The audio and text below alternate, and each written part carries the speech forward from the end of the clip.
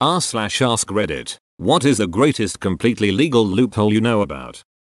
Suing telemarketers. A lot of people don't know that telemarketers break a lot of laws because pretty much no one calls them out on it or threatens to sue. Here is a write-up someone did on it with sources. I am being harassed by a company and this article was gold. So gold for you. I feel so special. Thanks. Hopefully they've called you a ton. From what I've read it's $500 a call. One that is no longer in use, but I heard about it a long time ago and thought it was genius. During the 1970s, a Bulgarian human rights dissident was expelled from his home country to West Germany. He figured out his own private way to get back at Soviet communism. Once a month, he chose a dissident imprisoned in the Soviet Union and wrote him a personal letter. But before mailing it, he would take it to the post office and have it insured against it being opened or tampered with. The Soviet government, naturally, would intercept the letter, open it and photocopy the contents. But because the letter was insured, they would have to pay the insurance award. If they didn't, they would be kicked out of the International Postal Union. The IPU let the Bulgarian dissident do this to a maximum of 1 time a month, so as to not abuse the insurance system.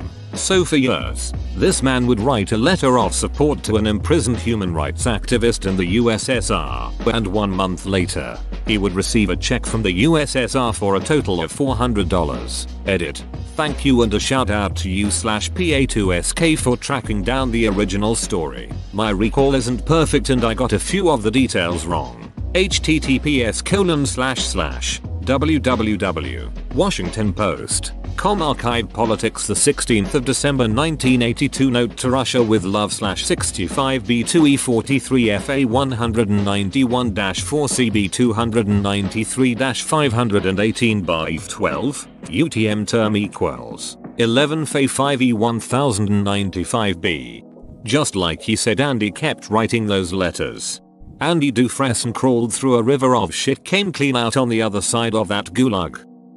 I got married to my college girlfriend so that she could claim in-state residency and finish her degree at my university for like half the cost they would have charged her as an out-of-state student. I also looked like a very poor head of household on paper and received a shit ton of grant money towards my own degree. 10 out of 10 would wed again. Can confirm. After I got married I got way more financial aid. I'm expecting even more next year thanks to my son on the way. Be right back, gonna go find her a girl and get married and have children. Here in Costa Rica it's quite hard for foreigners to get a work visa or residency. However, it's very easy to enter the country as a tourist. The only requirement for tourists is that they can't be here for more than 3 months. So, instead of going through the whole process of getting a work visa, at least 80% of the people I know here with foreign blood simply drive up to the Nicaraguan border and come back every 3 months, allowing them to become what is known as a perpetual tourist. I know some people that have been exploiting that loophole, completely legally, for about a decade. Most countries, and I would be very surprised if Costa Rica was not one of them, attempt to close this loophole by limiting the number of tourist visas you can get in a certain period. Like for Turkey, if I remember correctly, it's no more than 90 days in 180 days, meaning if you got a 3-month visa, then left, you would have to wait another 3 months to get a new tourist visa. Also, most places charge a good amount for tourist visas depending on where you're from, so it's not perfectly foolproof even if you circumvent that rule. Most countries are not Costa Rica, which I believe still has the highest of US expats in the world. The practice is completely accepted and happens daily on a very large scale. I've been told you can get any doctor/dental work you need done while on your Nicaraguan day trip too, as it's really cheap there. Farrand v. John Deere. A plaintiff that had a tractor accident in one state waited until after the statute of limitations had passed to go seek legal counsel. Most lawyers would have given up. Instead, this genius son of a beach filed the lawsuit in a different state that had more permissive statute of limitations laws, then filed a motion to transfer the case back to the plaintiff's home state for the convenience of the parties involved. Motion granted. In law school you quickly find out that great legal loopholes are a Hollywood fiction, for the most part, but this is the stuff of legend, and really clever lawyering. There's more to this story but I'm drunk and sleepy. Source: am lawyer. You do still need some basis for jurisdiction in the more permissive state. You can't just pick one at random. In this case, suing a nationwide corporation took care of that. But it won't necessarily work on Bob Smith down the street. A drunk lawyer on a Monday night. You're hired. This cop told someone I knew that if someone broke into your house, you could kill them as opposed to injuring them to avoid an excessive force lawsuit. If they are dead, it's your word against his and he's dead and you're the victim. This doesn't work in states without a castle doctrine or states with a duty to retreat. They'll collect evidence as if it was a murder, such as where the body is, where the shots were taken, etc. New York is weird on this one, although straightforward from what I've gathered. Duty to retreat, unless it's your house and you aren't the aggressor. Basically, house defense is allowed as long as you don't instigate. You can break any law, as long as you are dead before they arrest you. Is it so that when the cop says you have the right to remain silent you'll look like an idiot? Stop resisting. You cannot arrest a husband and wife for the same crime. I have the worst ducking attorneys. Have you tried hiring a maritime lawyer? I used to work for a credit processor, which is the company that handles the network your credit transactions move across. Swipe your card at a merchant. It goes to the credit processor, who determines which financial institution the card belongs to and authorizes declines the charge through them, then reports back to the merchant. Anyway, one of our clients was a major bank, one you know. We were investigating a recurring network issue that we couldn't really pin down. Every month, this FI's network would strain and overload, around the same daytime, once a month. We didn't have any errors logged that weren't a result of the strain. No identifiable cause. No processes running at that time. They weren't doing maintenance, which was just a formality since the issue was on our network. So I'm idly watching transactions roll across the big screen when it starts flooding with the same line. We got hit with something around 35,000 transactions all at once from the same source. Did some cross-referencing and sure enough we could see the same thing had happened every time the problem occurred, and always the same account. So we called the FI and explained it to them. They looked into it, and here's what they shared with us. They'd had a promotion going on for their bank card to award 100 bonus points every time someone used their bank card to pay their bills online. No minimum to that. No qualifier that the bill had to be paid in its entirety. So this guy wrote a script to pay $350 by 1 cent transactions, and racked up bonus points on his bank card. So if you had that incentive and wonder why it went away, you can thank that guy, and me for narsing him out I guess. My friend did this with the Chase Freedom card, opened multiple cards, ran the script for single-cent transactions, and made out like a bandit before they caught on and closed his credit cards. Yay, we were all like damn, well done. Selling nearly depleted fusion cores back to vendors for full price in Fallout 4. Morrowind had a single-use one of these that was available at the beginning of the game. You buy the glass dagger in Saran for almost nothing. It has almost no durability left. Repair it next door, then sell it for a huge profit, of course. Morrowind also had expensive shit everywhere that you could just pick up from level 1. But this one was really easy. Ducking Savage.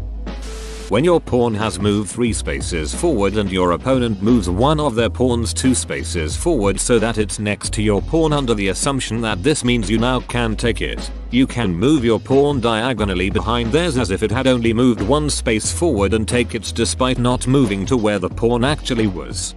And passant. Indeed, it's something I only learned after assuming the computer was screwing with me and cheating. You can't do this anymore either. But when the US was trying to introduce the dollar coin, they were offering each coin for exactly $1, no tax, free shipping, in an effort to get them into circulation. People were maxing out credit cards purchasing these coins for the frequent flyer miles, then turning around and depositing these coins back into their account, costing them nothing. I heard that some people got away with doing this many times, racking up millions of frequent flyer miles before they had to end the $1 with free shipping program. My dad did that. We have so many $1 coins we leave them as tips sometimes in hotels and such because it's harder to spend them. But free miles.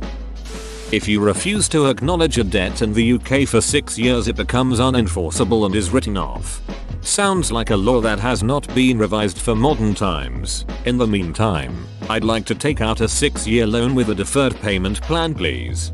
The law is similar in most US states, though the number of years varies, sometimes less than 6 years. Thing is, the 6 years only start from default, i.e., payment was due and you failed to pay.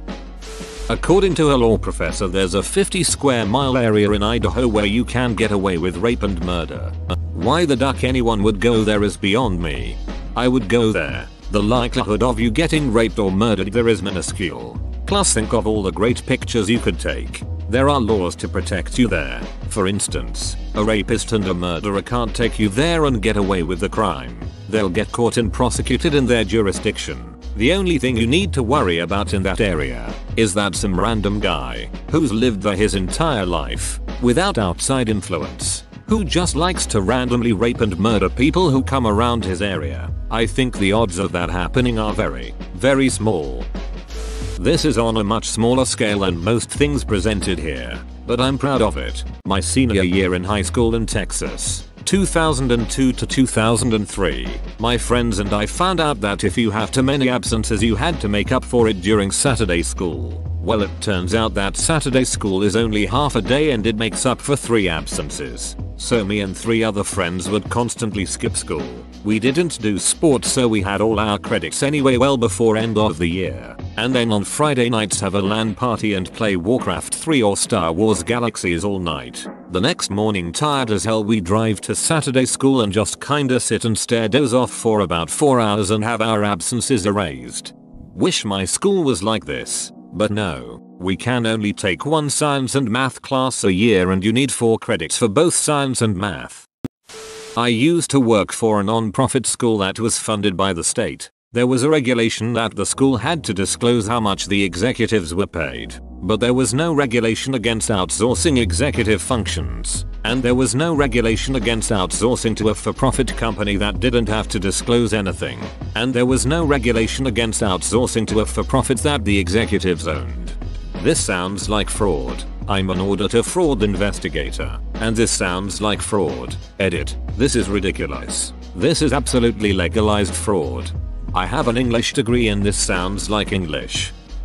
Criminal barrister here. A couple of my favorites. Young man arrested on possession charge after a vehicle search. He admits possession of cannabis and gives his reply to caution, which is recorded in the officer's notebook as, "Don't strip search me." The case is an anticipated guilty plea, but at the first appearance his instructions are that the officer threatened to strip search him if he didn't admit the drugs were his. Takes it to trial on this issue. Officer denies ever mentioning strip searching the defendant. At trial, the officer is questioned as to why the reply to caution was "Don't strip search me" if the officer had never mentioned a strip sarc.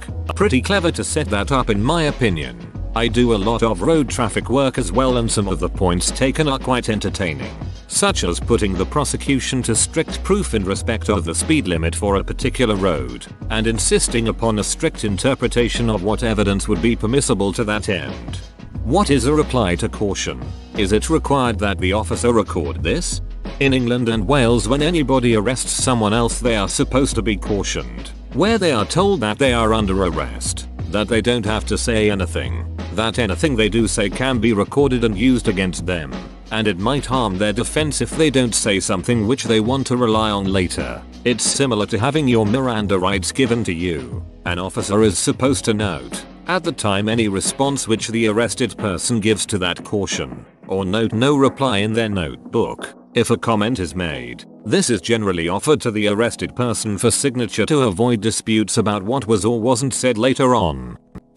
Pretty small thing, but it's one I use really often. Stop signs in parking lots aren't legally enforceable. They're on private property and out of police jurisdiction. So the next time you're leaving Walmart at 3 AM, feel free to roll through that annoying stop sign in the middle of the empty parking lot with no possible repercussions. You rebel. Edit. Looks like these signs aren't usually enforceable. Certain states may have adopted laws to allow ticketing for private property infractions. Check your local laws before becoming a 3 AM Walmart rebel.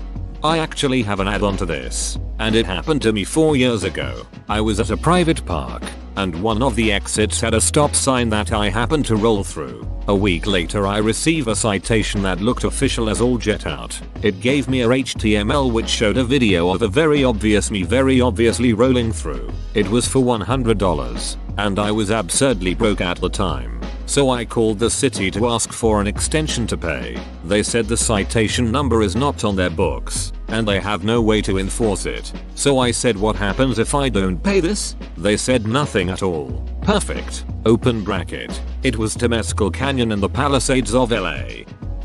Call yourself a church. Great, now you are tax exempt. I am church. I declare you tax exempt.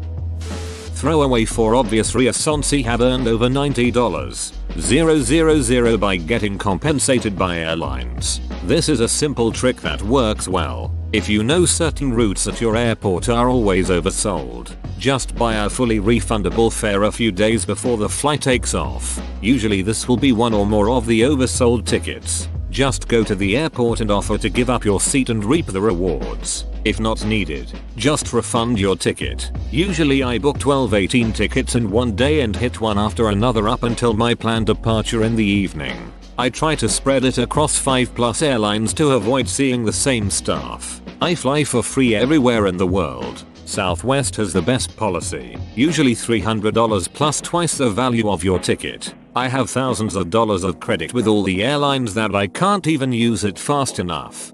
I feel like you have more of these tricks. Yeah, as a matter of fact I do. I'll expand a little bit more on how to do this first trick. The easiest way to find if a flight is sold out. One trick I use is with Southwest Airlines. For example, if you look at Atlanta to Houston tomorrow, most of the cheaper wanna getaway fares are sold out. This usually means the flight is almost fully booked. Southwest is notorious for overbooked 2-4 seats on every flight, so now would be a great time to get a business select or anytime fare. These fares are fully refundable, so no harm is done because the refund goes back to your card if you don't get the compensation. Just make sure you get to the gate as soon as they open and graciously offer to volunteer your seat. If they don't call on you, just cancel at least 10 minutes before departure. If you really want to be crafty, you can do this while you are at the airport. Oftentimes airlines will sell overbooked seats up until about 50 minutes before departure. So find a flight on American or United that is fully booked but has a fully refundable first class ticket available for an insane amount like $1, $200. Buy that fare, check in right away online. Then go straight to the gate and make up a stupid story and offer up your seat. If the flight is oversold and overbooked, more people checked in than there are seats, then you're in prime territory. Usually they only offer $300 $400 in voucher money, but it's good enough. PM me if you want details on other tricks. I literally have not paid for a single flight, hotel or rental car in 6 years. In Denver, the city places about 10 photo radar vans at various locations around the city. If you are speeding, the radar van snaps multiple pictures of the driver, the car, and the license plate. A few weeks later, a ticket arrives in the mail with the pictures and a $40 fine, $80 if in a work zone. However, there is a beautiful little clause at the bottom of the ticket that says, if you are not the person pictured in the violation notice, you may sign and mail in the not pictured driver affidavit located on the back of your notice of violation or penalty assessment notice. You must submit a legible, clear photocopy of your driver's license with the not pictured driver affidavit. The affidavit and supporting documentation will be reviewed by a Denver Police Department employee and a determination will be made regarding the identity of the actual driver. If further information is required, you may be contacted by the photo enforcement unit. If it is determined that you are not the driver, the case against you will be dismissed. Open bracket. Source. My parents figured out this loophole years ago and have had their cars registered to each other for many years for the sole reason of getting out of photo radar van speeding tickets. I had one of these in Boulder, Colorado, but the ticket said if this is not you, you still owe unless you can identity and or elect a driver of your choice that you knew was driving your car at the time. Basically, if you say it's not you, you have to tell the state who it was and they have to pay or you still have to pay. This one is because of my roommates.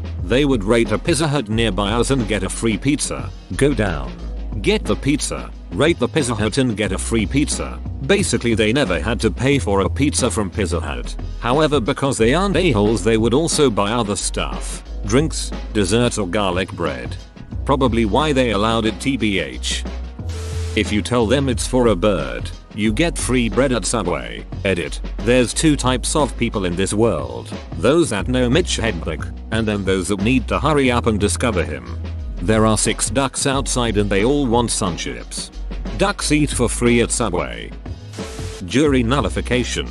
Relevant. https://yahoo. buqhy12 poke warning. Simply watching may prevent you from ever serving on a jury.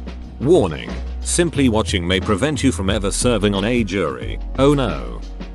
UK heard that technically you don't need planning permission for stuff you build on your own land. If nobody objects within 4 years of you building it. Someone stacked hay bales ridiculously high, shielding his property from view, then built a ducking castle behind it. Nobody could object to him building it because no one knew about it. 4 years after he finished, he took the hay down and nobody can take his castle away. They're still trying to though.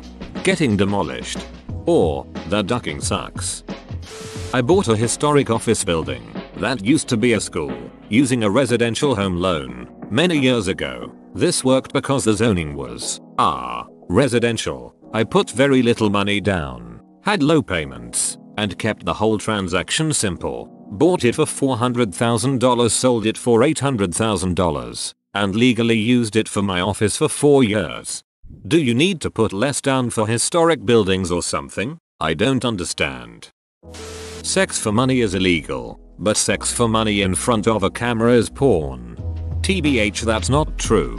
You actually need a permit and proof you are a legit porn company to pay someone to have sex in front of a camera. What if you buy a peanut off them for a few $100s? Then they have sex with you as a human with free will? If anyone wants to find the actual article, I believe there was a man in Texas, assume homeless or poor, who got a nice 3-4 bedroom home for a whole $35 when the previous owners left their suburb home. I assume a lack of payment. He paid the fee to have the home transferred to him. I believe the only stipulation was to stay 3 years and it becomes his. No mortgage, no rent, just a $35 piece of paper. Neighborhood was pretty pissed. I applaud the man for his craftiness. Want a handgun but aren't 21? Private gun sales in a lot of states are 18 and older, including handguns. That's how I got mine and it's totally legal in my state, given that you're not a felon obviously. Want to buy handgun ammo but are under 21? Tell them you have a rifle model chambered in that caliber and viola. You can purchase your rifle ammo. There is no burden of proof that you actually have the rifle. This can actually be considered a felony. Lying about intent is strictly against the law. Yeah, there would be no way of knowing, but it's still technically illegal. If you're a white swimmer that goes to Stanford, but only for like 20 minutes. Doesn't apply outside of Scotland, but corroboration is pretty neat. It means at least 2 different and independent sources of evidence are required in support of each crucial fact before a defendant can be convicted of a crime. Strictly speaking, it applied at some place in the Netherlands for a while they were sorting out the Lockerbie bombing trials.